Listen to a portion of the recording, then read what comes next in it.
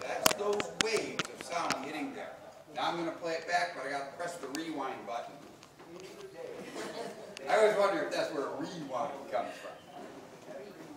But those of you old enough to remember records, I got to line the needle up right on the thing, and if it doesn't land, it's soon. I remember having to dish out $25 for a new stylus. I was all upset, and so gosh darn it, and you would scratch the record. Yes, you can go upstairs. You don't have to stick around and listen to this. I'm not offended. I do this all day long. All right, let's see if it turns out.